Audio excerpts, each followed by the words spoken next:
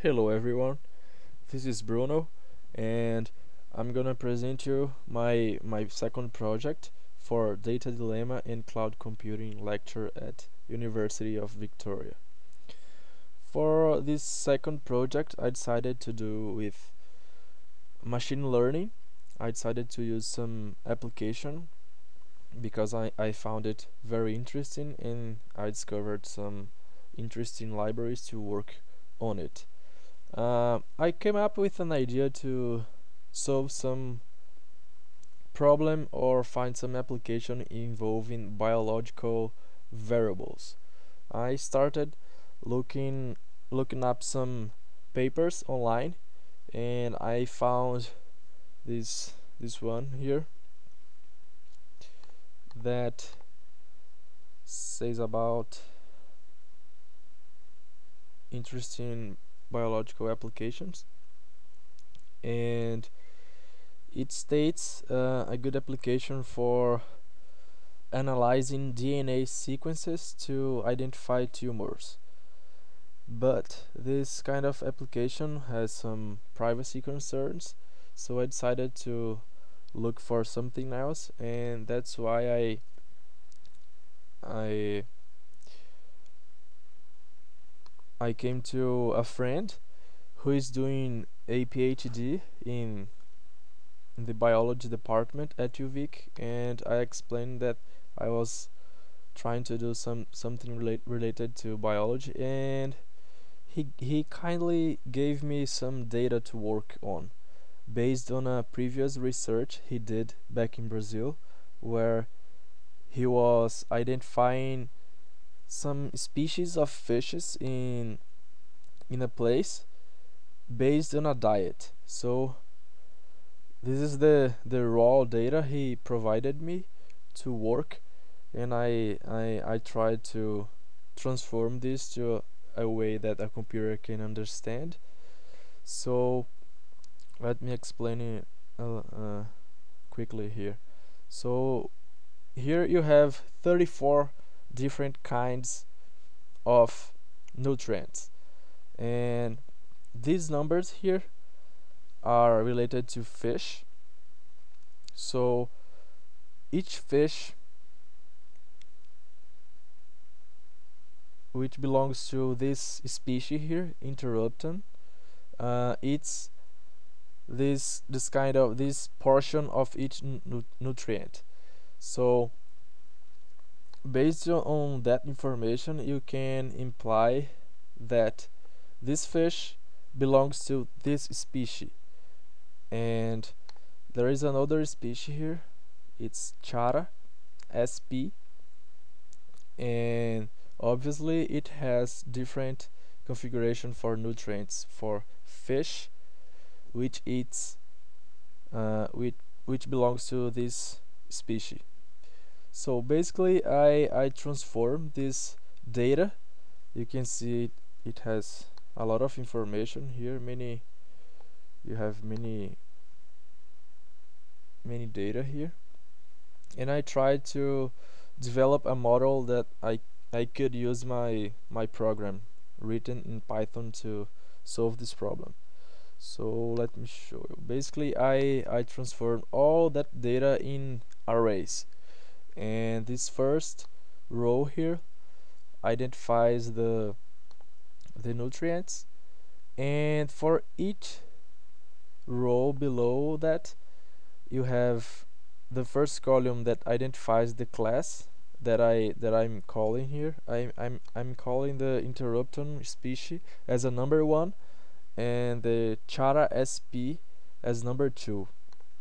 So at the beginning of each data input here I'm identifying the class. So you can see it varies from 1 to 1 to, and I have all the information for each nutrient. And basically I split up this input data into data sets: the train data set that I'm using to train my neural network, and the data test that I'm going to test if my model is okay or not. And I removed here the class for this data, and I put here as an expected result that I'm going to check later using a Java program. So basically, I I did some analysis here, and I started by changing some parameters of in my neural network. For example, I changed the number of neurons. So I started from 5 until 50, and I could see based on this chart here which the best choice for this amount of data that I have.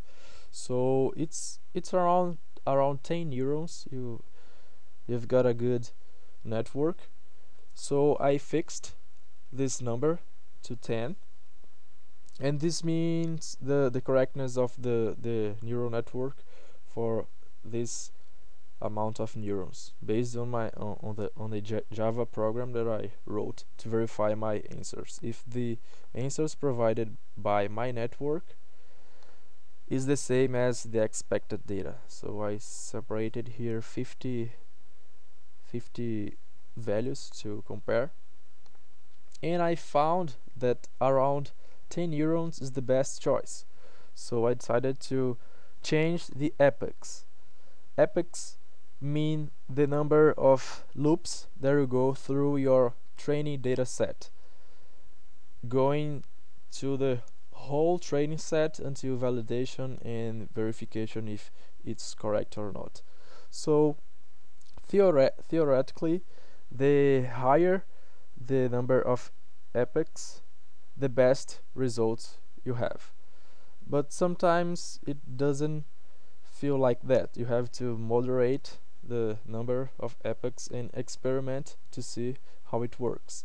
So I tried many different values here, and I found that the best one was around 700 epochs. So for 700 epochs, my neural network has a 84% of correctness. So I've got this surprising result that I found it very good for this application that shows more than a half.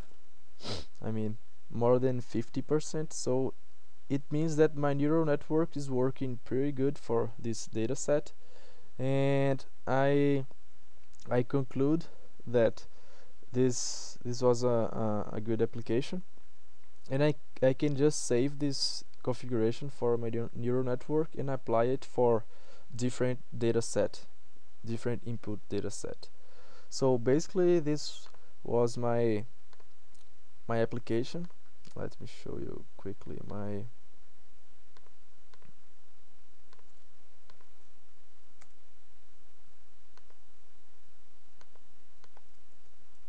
source code. I'm using a library called PyBrain that implements neural network for Python, and basically I'm using the backpropagation method to learn, and this function here where I build the network, I change the number of neurons, so I change here, and this is the one of the most important part of my code. This is the train function where I changed. You can use just train for one epoch, but I tried to use this train until convergence. That means that the training process will try to train the data until it gets a better approach for the expected value. And you can set the maximum number here to avoid infinite loop, or because the training process can take a lot of time, so up to hours. So you can fix this number here to avoid this process. And that's it. You can see more details in the documentation, and feel free to send me a comment. Any comment will be welcome. And that's it. Thank you for watching it, and have a good day. Bye.